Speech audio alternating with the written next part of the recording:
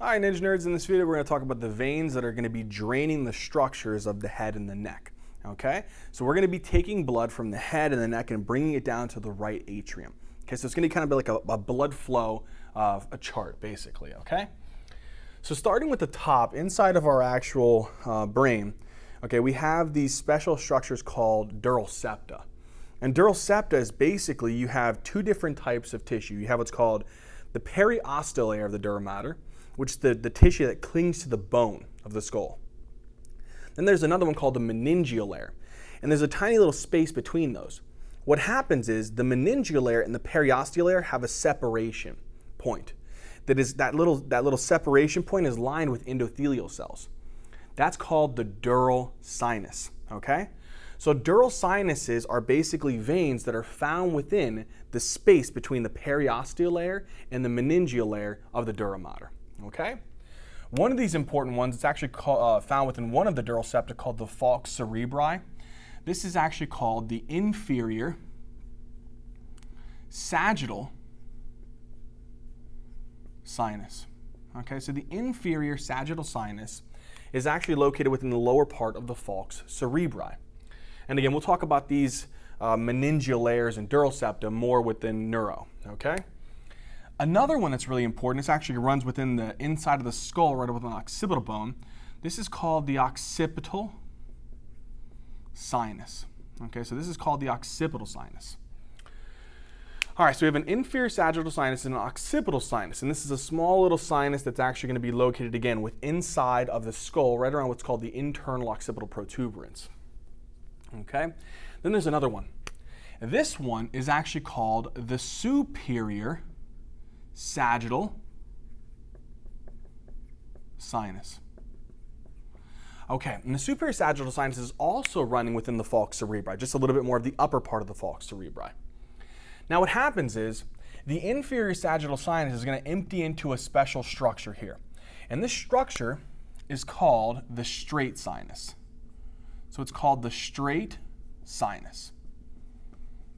Then what happens is the occipital sinus, the superior sagittal sinus, and the straight sinus all empty their blood into one joined area, some junctional area. We call this the junction or the confluence of the sinuses. So this is called the, I'm going to put junction or confluence. So it could be the junction or the confluence of the sinuses.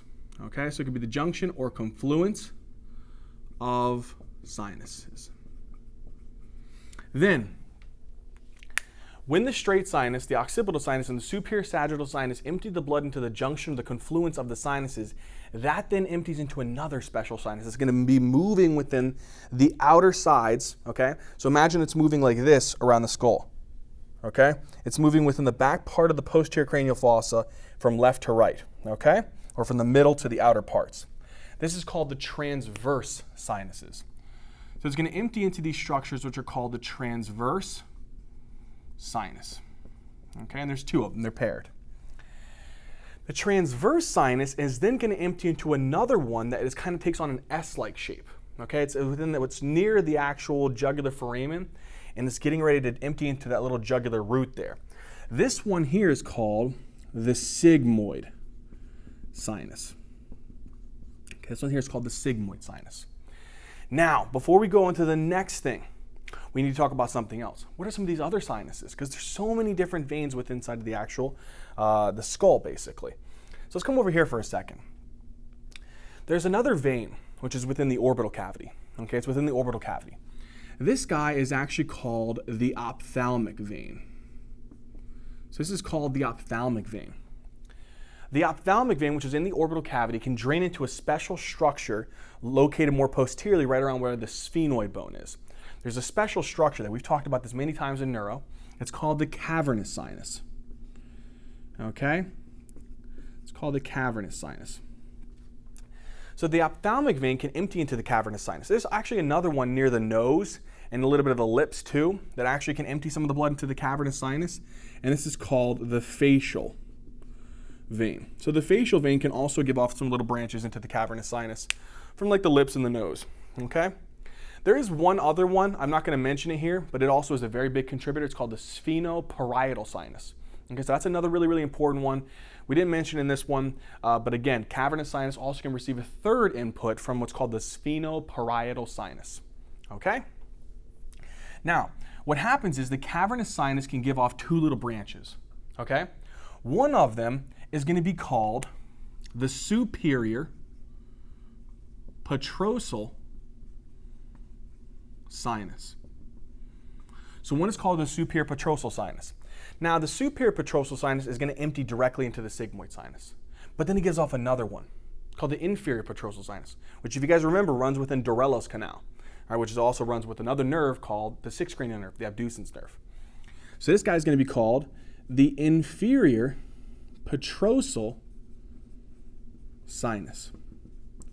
And the inferior Petrosal sinus empties its blood into a specialized structure here. And this specialized structure, really, really important one, which is actually going to be coming out through the jugular foramen, is called the internal jugular,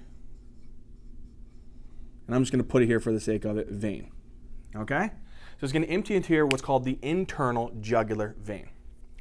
Okay, so far the internal jugular vein has gotten blood from the sigmoid sinus, which has gotten blood from all of these structures.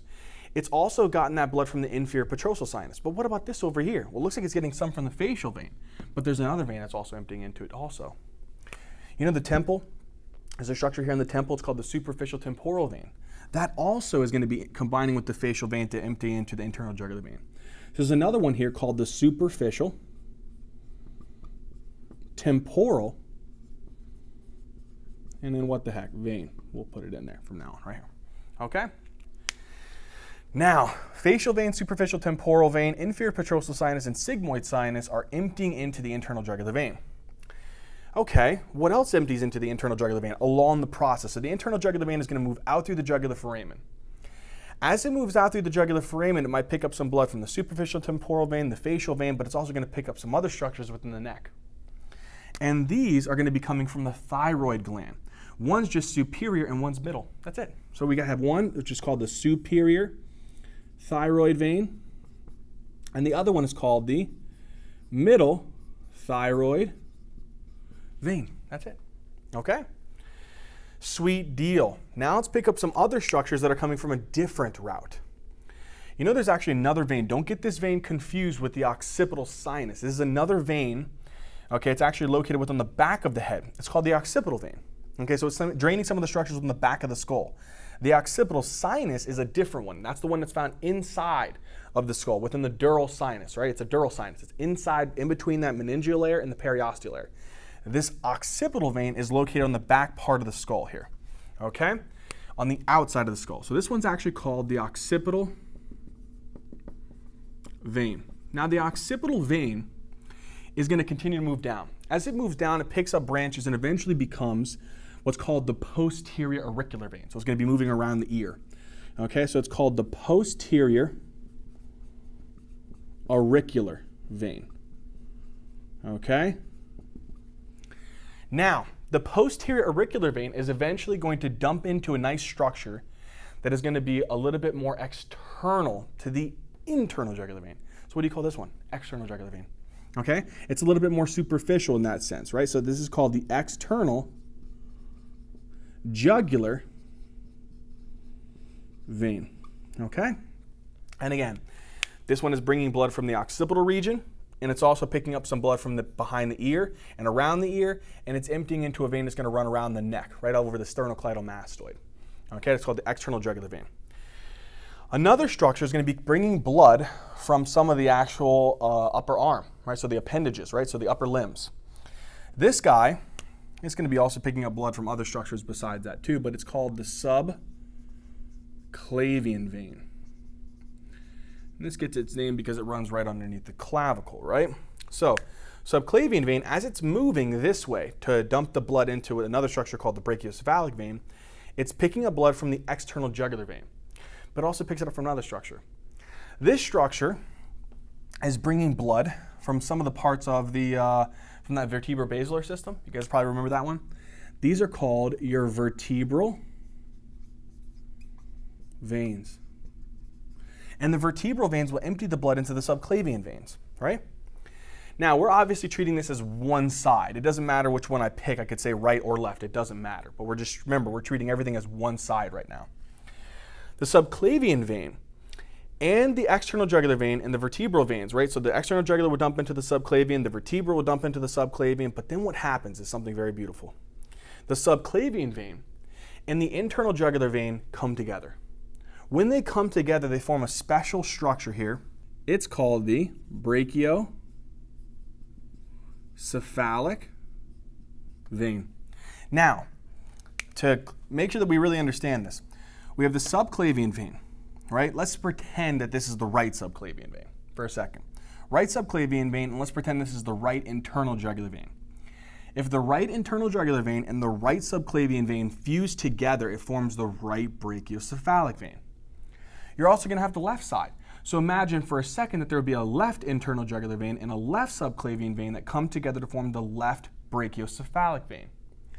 The left brachiocephalic vein and the right brachiocephalic vein fuse together and then form another structure here. And this is called the superior vena cava. Okay? So this next one is called the superior vena cava. Okay, so the brachiocephalic veins, right and left, fuse together, form the superior vena cava. Then the superior vena cava empties that blood into this last structure here, which is called the right atrium. And that would end that systemic circuit. Okay? All right, you guys ready? Let's do a recap. Here we go. Inferior sagittal sinus is going to empty the blood into the straight sinus. Occipital sinus will empty the blood into the junction or the confluence of the sinuses. The superior sagittal sinus will empty the blood into the junction or confluence of the sinuses. And the straight sinus, which was drained from the inferior sagittal sinus, will also empty into the junction or the confluence of the sinuses. From that junction or confluence of the sinuses, that will empty into the transverse sinuses. The transverse sinus will empty into the sigmoid sinus, and the sigmoid will empty into the internal jugular vein. Now, remember the internal jugular vein moves through the jugular foramen. At this same time, there's also blood that's going to be getting drained from this area over here too. Remember the ophthalmic, which is draining the parts of the orbit. The facial vein components, which are going to be around the nose and also around the lips. This will drain into a big structure called the cavernous sinus, which is situated within the sphenoid bone near the sella turcica. Now, cavernous sinus also receives another big supply of its venous blood from what's called the sphenoparietal sinus. Okay? Now, the cavernous sinus is drained by the superior petrosal sinus, which empties into the sigmoid sinus. It's also drained by the inferior petrosal sinus, which runs through Durelo's canal with abducens nerve and dumps into the internal jugular vein. Then we said some of the facial vein that's not from the lips and from the nose, it'll continue to keep draining blood from other parts of the face and combine with the superficial temporal vein, which is draining the temple area, and empty into the internal jugular vein. Again, as the internal jugular vein continues to descend downwards, it picks up blood from the superior thyroid veins and the middle thyroid veins. Then, the occipital vein, which is different from the occipital sinus, this is draining the outer structures of the skull, so like some of the muscles in this area. The occipital vein will empty into what's called the posterior auricular vein, and the posterior auricular vein will empty the blood into what's called the external jugular vein. The external jugular vein will empty his blood into the subclavian vein, which is bringing blood from other structures like the upper limbs, right, so your arms. The subclavian vein will get blood from the external jugular vein. It'll also pick up some blood from the vertebral veins and combine with the internal jugular vein to form the brachiocephalic vein. There's two brachiocephalics. We said that let's pretend that for a second this was right and this was right. That would give you the right brachiocephalic. The same thing would be happening on the left. You'd have a left brachiocephalic. When the right brachiocephalic and the left brachiocephalic come together, they form what's called the superior vena cava. The superior vena cava will then empty that blood. What type of blood is it? Deoxygenated blood. Okay? So carbon dioxide rich, oxygen poor blood with a lot of metabolic waste products too. That blood from the superior vena cava will be emptied into the right atrium. Then from the right atrium, you already know the story, it'll go into the right ventricle and be pumped through the pulmonary circuit. All right, engineers, so that pretty much covers all the veins that are going to be draining the structures like the head and the neck. I really hope it made sense. I hope you guys did enjoy it, and I hope it helped. I really do. If it did, please hit the like button, comment down in the comment section, and please subscribe. All right, engineers, as always, until next time.